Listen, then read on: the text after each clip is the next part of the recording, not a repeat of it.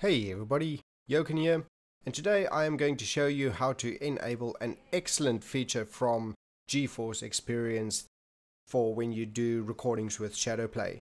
And what that is to actually record multiple audio channels in one video file. So you can record your gameplay and have the game audio and have your personal mic audio separated so that it makes editing just so much better.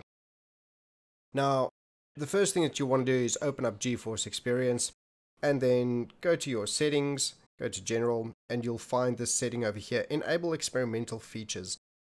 As soon as you click on enable experimental features, it'll ask you to download the latest drivers and you will be getting the beta drivers.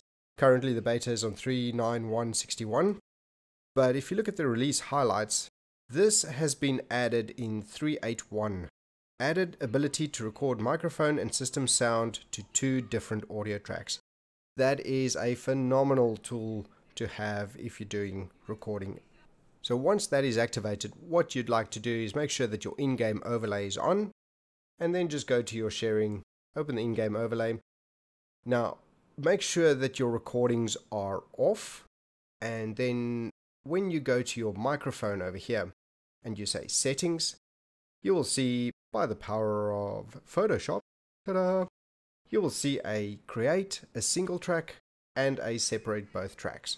So all you have to do over here is select your audio source for your microphone, and then click on separate both tracks, save it, and the next time you record, you will actually have 2 audio channels in your recording. To show you, I will just open up Premiere Pro, and you can see this file has been recorded and there's actually 2 audio channels. Now, if I find a location over here, now you'll see the top audio over here is actually the game audio, and then the bottom audio is the communications audio, which will be your mic that you selected. Let's just play this. You got to hit the zone, mate.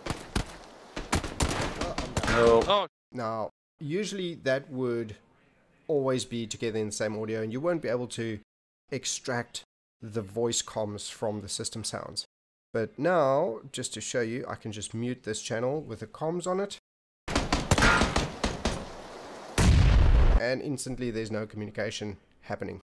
And vice versa, I can just keep the audio. Here you go. I might have needed to reload before that happened. So it is a phenomenal feature. The one caveat though is that you will only be able to record your mic that you selected into the separate channel. And if you're using an application like Discord or TeamSpeak, you will still get your other players' communication coming through as system sounds. Now, if you want to see how to fix that, I can certainly show you in the video that is currently linked above. So I hope this is a feature that you guys will be using.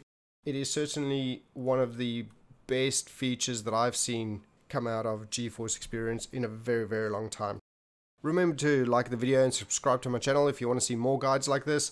And if there's any other kind of guides that you would like, please drop me a comment. Thank you for watching.